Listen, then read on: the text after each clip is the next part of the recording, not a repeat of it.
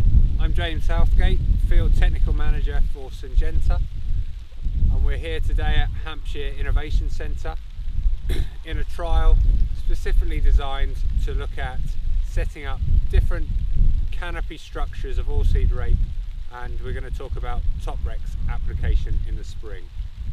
So within this trial we've got 3 different seed rates to set up different crop structures.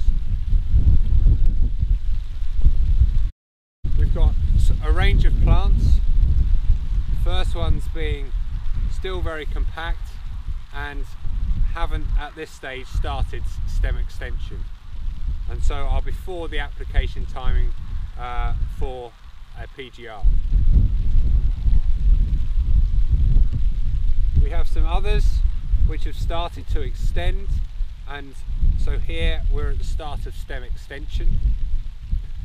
And if you cut those plants open, what you can see is that the growing point has just started to move up, and so this would be growth stage 31, the start of stem extension, so the first application timing for Toprex.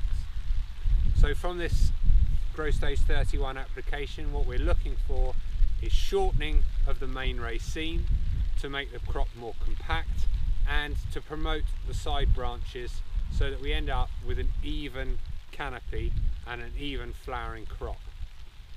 The idea then is that we get more light penetration into the leaves in the early stages and maximise our yield rather than having a long protracted flowering period.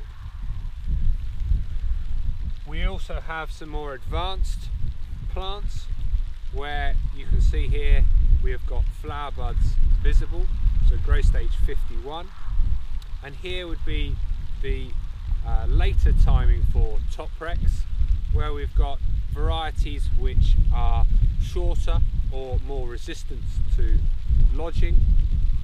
Then we're looking at not so much of this shortening the stems, but more at the canopy manipulation and evening up of the flowering period to promote extra branching and promote more yield.